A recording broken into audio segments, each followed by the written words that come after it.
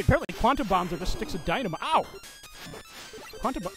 Let's test out one of these quantum bombs. Ooh. They're just sticks of dynamite, apparently.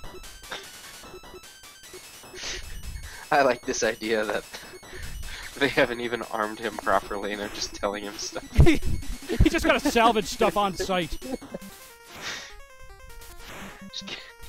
Here's some quantum bombs. These look like dynamite. No, no, no. They're quantum bombs.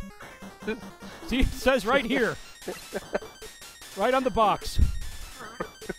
Right on this cardboard box. In the handwritten sign. Don't you trust us? We who plugged your brain into a computer and turned you into a Kabuki man, yeah. When we didn't fully understand the consequences. And if there aren't like a shitload of congressional hearings after the whole turns out our personality uploader turns people into Kabuki actors. What are we spending all this money on the military for? I'm waiting for this guy to jump in there and just turns into a Zulu warrior and God. Wait, is that the first boss? Is it? It looks like him. Well, he's much weaker. Maybe they just turned him into like a mini boss. This totally would be a character action game. Oh, I haven't seen one of those guys in a few levels. Flying alligator in the house. They do look like gators. Yeah. You ever play Adventures of Bayou Billy? Speaking of gators. I think I did, yeah. Oh! That's a game we gotta do someday. Adventures of Bayou Billy. Absolutely. Adventure Billy.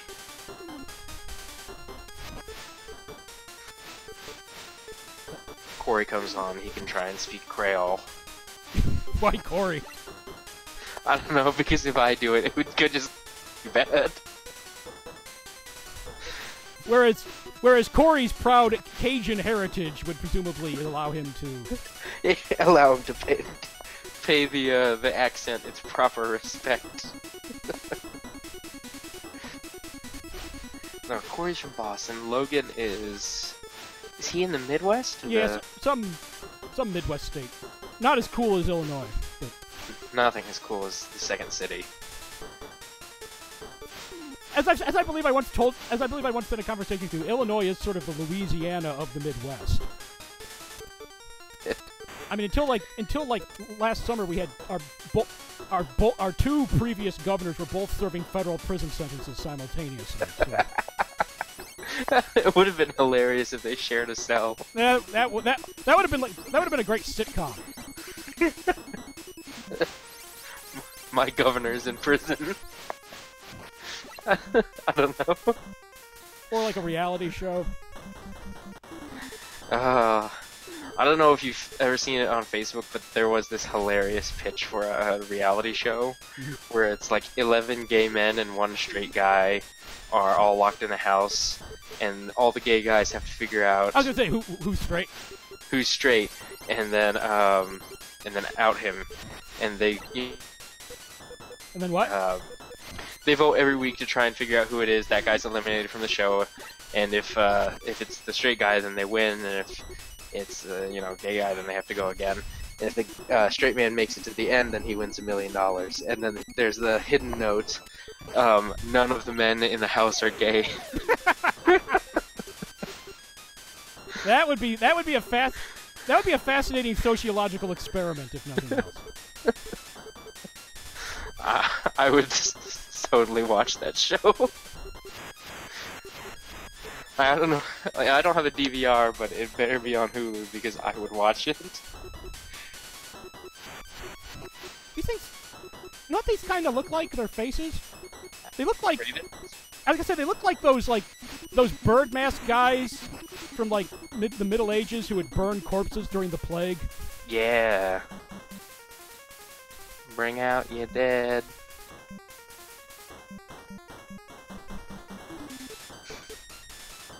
No. That really looks like sea anemones there. Yeah.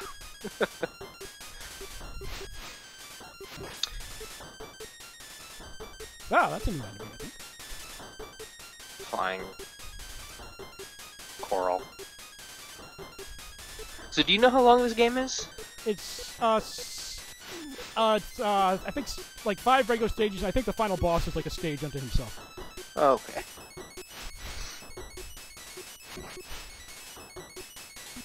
It is, weirding me out. You're gonna have bad dreams now. Dreams of kabuki men and flying mouths and bongo playing infants. Yes. Bongo infants. The rhythms of their drums slowly drive men mad. Have I told you the story about me yelling at a baby? You have not, but I I certainly hope you will now. I thought I had already. I can't. Oh, maybe I just told my girlfriend. And is she still your girlfriend after telling her, or? She is. Even though by no accounts should she be.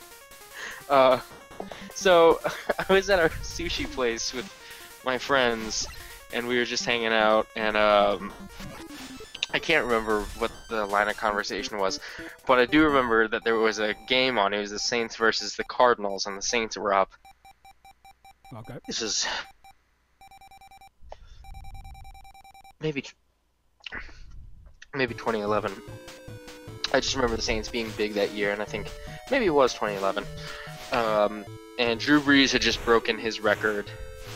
I think it was for 1,000th consecutive games. Ah, that thing just fired a bunch of green glob at me. Ugh. Notice this guy has like 2 little mini helpers.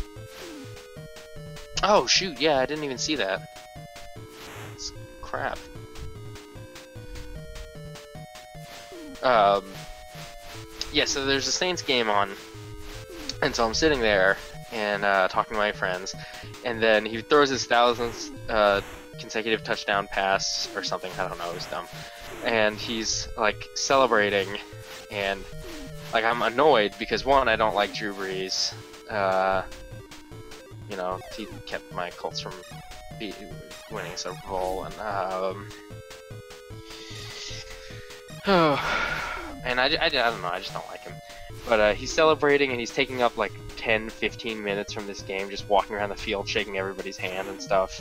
And I'm sitting there with my friends, and it's been like this 15th minute, and in the middle of conversation, I turn to my right because there's a TV over there, and I yell, "Shut up! Nobody cares about you, just stop!" And I meant to be talking to the TV because I was so agitated, and I didn't realize that there was a baby sitting in front of the TV. Oh god. Was the baby... Nobody cares about you. Well, the baby looked at me with these eyes and then just started bawling. And I was like, oh god, oh god. That moment is going to be seared into that kid's memory for the rest of his life. I know. And the parents came by and they just gave me this dark look, and everybody in the restaurant gave me this dark look, like, what's wrong with you? And I was like, I have no idea. Yeah, it's like 15 years from now, that baby's going to be telling like a therapist about.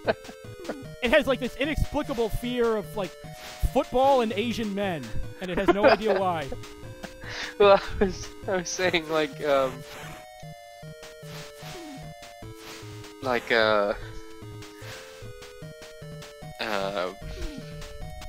God, what was I saying? Oh, I'll be just sitting on my sitting in the park one day, and this man will just come up out of nowhere while I'm old and look at me and just scream in my face, and he'll be like, "Now nobody cares about you," and just walk away.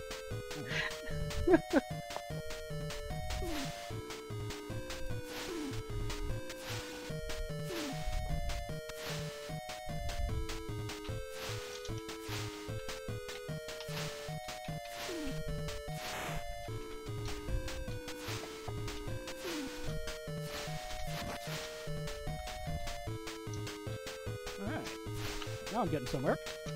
Except I can't reach him.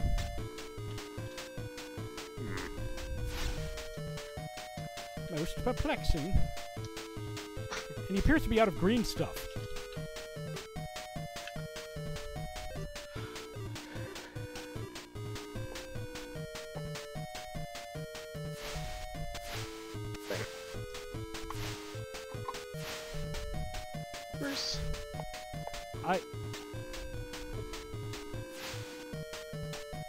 Uh-oh. He's just refusing. He's just saying, "No, I'm not going to participate in this battle anymore." Some kabuki fucker comes in, kills my 2 pals. No, I'm all out of green goop. This sucks. His battle of attrition ends with nobody winning. Oh! He's not out of green goop. He just made you think he was.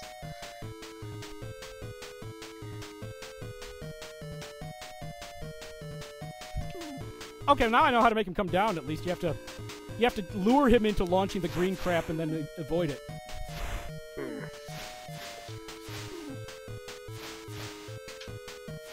Okay, you know what these flying things do that I fucking hate in games? They always take this position where they're like too high to be hit by your crouching attack and too low to be hit by your regular attack. I hate it when games do that. And like it's not very easy for you to maneuver around and hit him another way either, huh? Nah, hold on a second. I know I got past this as a kid, but I can't for the life of me imagine how. Isn't that the worst when you're like, this was not that hard as a kid?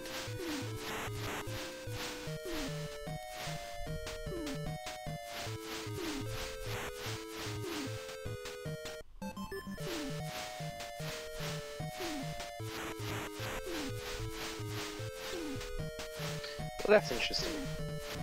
What's that? You can trade your life for chips or chips for life. Oh. If you press start, and then press up, it will give you chips. It will give you life, sorry. And if you press start and press down, it will give you chips, but it will do an even trade. 1 bar of life equals 2 chips, both ways. Interesting. I did not know that.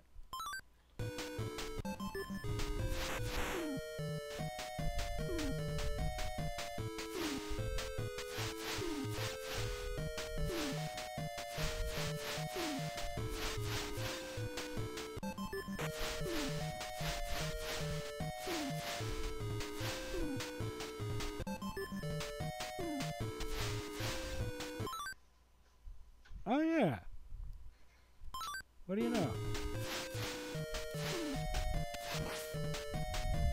Alright, now I gotta just goad him into blowing his, well, load on me and...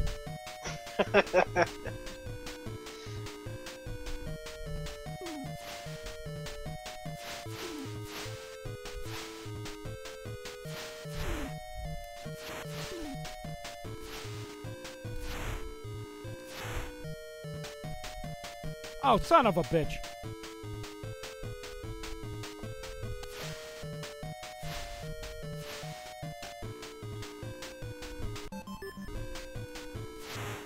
Some sort of weird monster heads in the background. This is definitely weird. I wonder if you could write a dissertation on symbolism in Kabuki Quantum Fighter. Yeah.